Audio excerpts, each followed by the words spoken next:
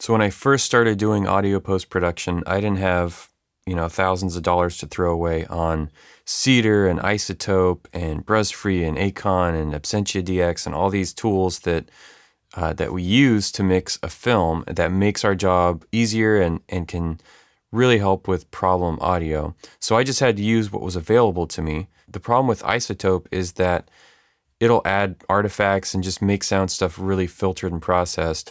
So if you add C4 to your track, first let me just bypass this. No processing, just to play you the type of noise we're dealing with.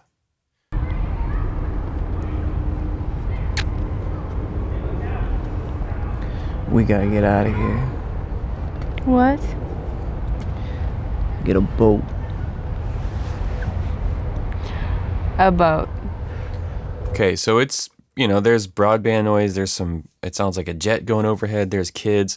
Kids I don't mind, but all that grit under there, if the director's like, hey, this is really noisy, and I don't have CEDAR, I don't either like or have iZotope, there's a really cool trick in C4, using C4. You could probably do this with any other multiband expander. Some of the multiband compressors, you can flip stuff around, turn it negative, and they turn into multiband expanders, but I'll just show you in C4 specifically how to do this.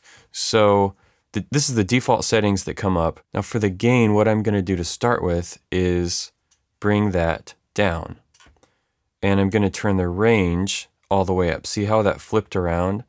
It starts out underneath, and then if you make this go positive, you can bring the overall gain on the band down. That means that this band here will start out attenuated by 18 decibels.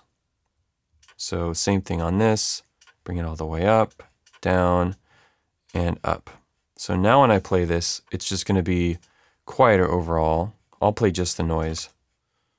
So that's bypass, and that's with it engaged. So you can hear it overall, the signal, even when they speak, We gotta get out of here. is just way low. We gotta get By about 18 decibels. So now what I'm gonna do is bring this threshold down. See this slider right here? This is your threshold. You can adjust it with numbers, but I like to go, just bring that threshold right above where the noise is for each band. For traffic stuff, you'll end up with this kind of slope where you're not taking off so much. And you can even bypass bands if you want. But to deal with something like hiss, you can bypass these low bands and just use the high bands. Or if you just want to get the rumble out, you can bypass all these and just get rid of that sub rumble. But these settings are going to be too much. When he talks, it's still going to be, We gotta get out of here. Super low. So at this point, I'm going to try to match the signal level of the voice between the filtered and non-filtered. So by going back and forth between bypass. We gotta get out of here. So that's super low. We gotta get out of here. Right. So I'm going to bring the gain up. This is basically makeup gain at this point.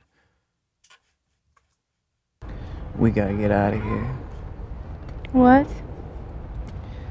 Get a boat. Okay. We gotta get out of here. I would say it needs to come up just a little bit more.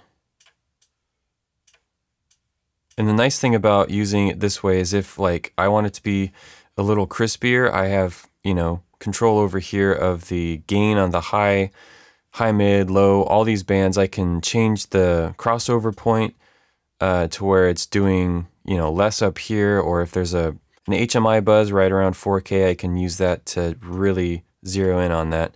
So in some ways it's a little more flexible than CEDAR, where you've just got, all high, mid, and low bands, and it's totally artifact free. But the downside to it is you can hear a little bit of gating.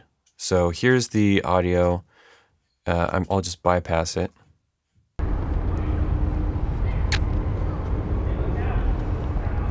We gotta get out of here. What?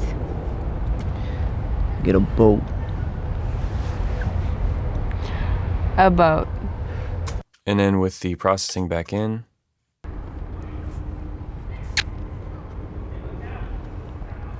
We gotta get out of here.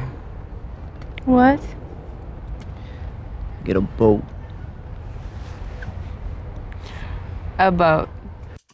And then I'll just go on this one line real quick back and forth. So bypassed, and then I'll do processed. Get a boat. Get a boat. Get a boat. Get a boat. So it's very transparent. It takes out, I would say, anywhere from 3 to 6 dB of noise.